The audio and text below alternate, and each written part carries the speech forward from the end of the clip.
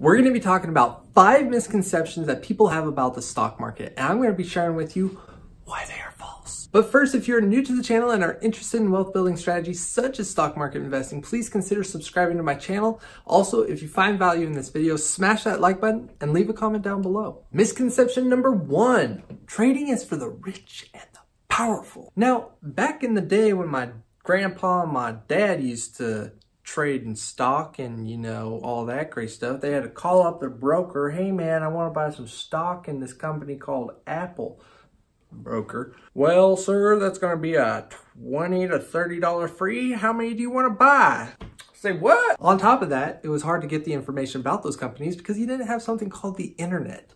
Now, welcome to 2019. We have the internet, and thanks to Robinhood and Charles Schwab, try and say that name 10 times fast. Charles Schwab, can't do it. We have commission-free trades, all right? Now, if you're still paying commission, I suggest looking into other brokerage companies or seeing if your brokerage company is about to drop theirs down to 0 commission as well. But the point is we are at a major advantage now in trading because everything is so easily accessible to everyone. On top of that, why do you think the rich are rich? Well, they take their money. Do they leave it in a savings account? No, they take it and they invest it, either A, into their company or B, into the stock market. Also, my personal story, I decided back in the day, I was going to school, I didn't have any money. I was like, hey, I want to start investing. How should I do this?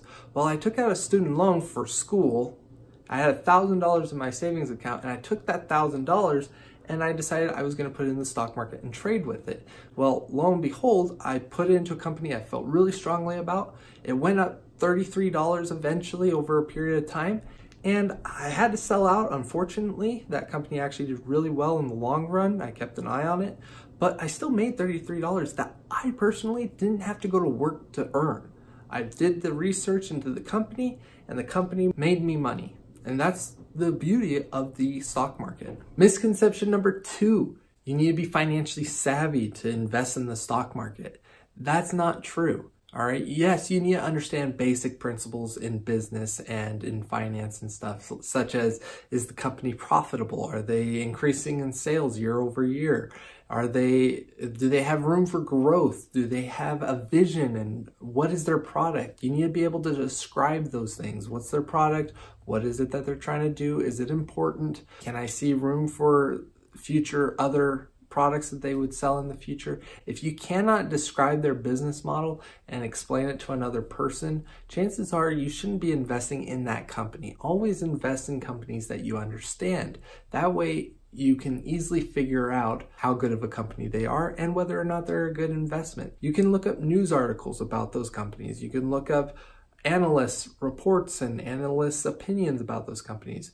If you need to, you can call your broker and ask them information. Granted, brokers, yes, they do cost money, but it's better than investing in a stock that you don't understand. And if it is a good company, eventually that company will pay off fee of that broker. Misconception number 3, the analyst is always right. They're 100% correct all the time. This is not true. Do not rely solely on analysts' opinions because they're looking at the numbers of the here and now or what's happened in the past. They're not focusing in on the future of that company majority of the time. All right. You, though, understand the business model of the company already, and you can visualize what's going to happen in the near future or the long-term future even.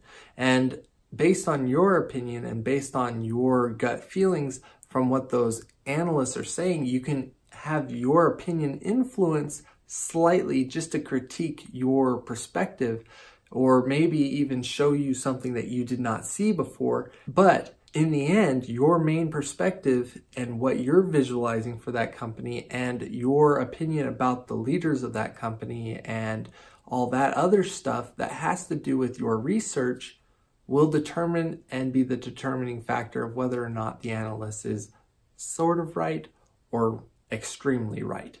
Misconception number 4, the chart's going down, it's gonna eventually pop up. Or the chart's trending upwards, so it's going to keep going. That is not the way you trade in the stock market, okay? If you were to do that, you are more likely to lose your money because you are gambling based off of what you are visualizing a chart to say. Know that these charts that you see are of the past. It's past performance.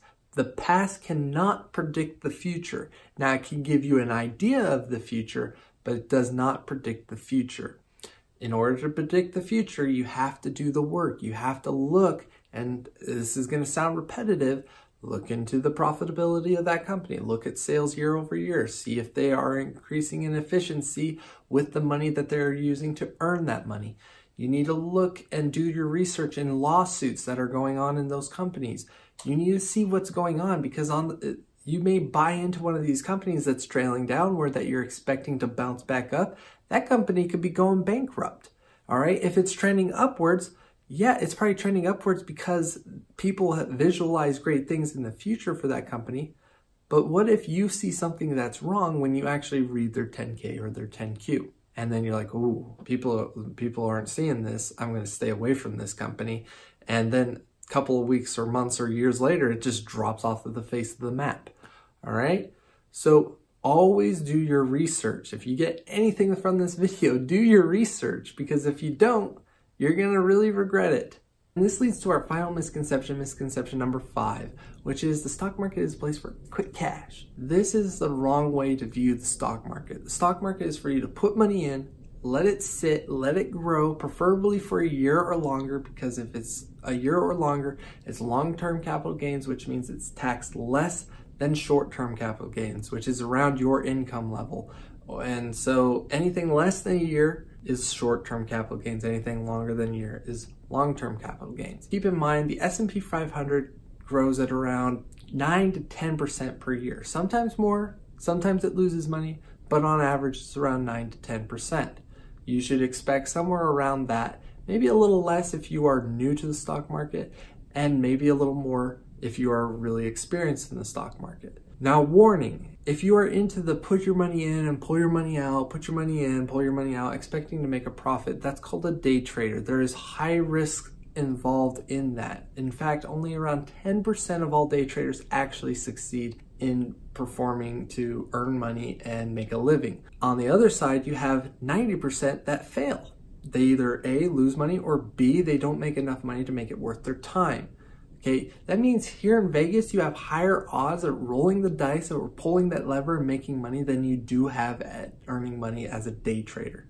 So keep that in mind. Anyways, that is all I got for you. I hope you enjoyed this video. If you did, smash that like button and leave a comment down below if you have a question. And if you haven't already, please subscribe to my channel. And I will see you in the next video.